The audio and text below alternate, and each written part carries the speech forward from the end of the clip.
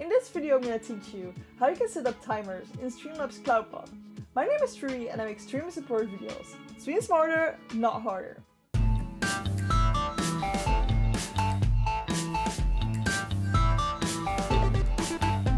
before I begin, I stream every Tuesday and Friday, 8 PM Central European Time on twitch.tv/Trui. If you have any questions about streaming, just hop in and ask. The first thing you want to do is go to streamlabs.com and log in. If you've already logged in, you can click on Dashboard. Then on the left here we see something called Cloudbot. It's underneath the feature settings. Click on that, and then here we go to the tab called Timers. Then in the top right we have something called Add Timer. Click on that, and then we can name the timer. Let's say we're going to talk about subscribing. Oh, I can type, but subscribe. Then here we set a message. This is the message that we want our bot to say every now and then. Don't forget to subscribe.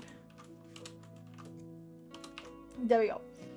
So now the bot says, don't forget to subscribe every 5 minutes.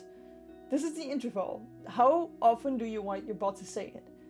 Then we have the line minimum. So this is how many times did people press the enter in your chat. So if I could say 5 things, this will count as 5 lines. It could also be 5 different people, as long as 5 messages have been sent to your chat.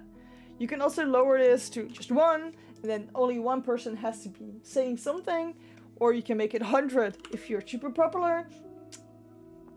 But you can make it so it won't be spammy.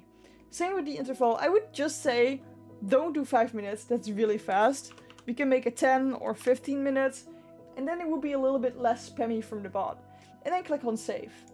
Make sure this is to the right, but we also make sure that the Cloudbot is also on, so this needs to be on the right. And another thing we need to do is to go to our chat and then type /mod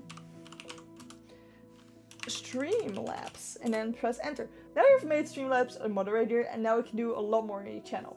Also, can we just appreciate this thumbnail for a second? I look so happy on that thumbnail. This is how simple it is to set up timers in Streamlabs Cloudbot. There's a lot more things that are super easy to set up, and I got a whole playlist about them. So hop into this playlist with me all about Streamlabs.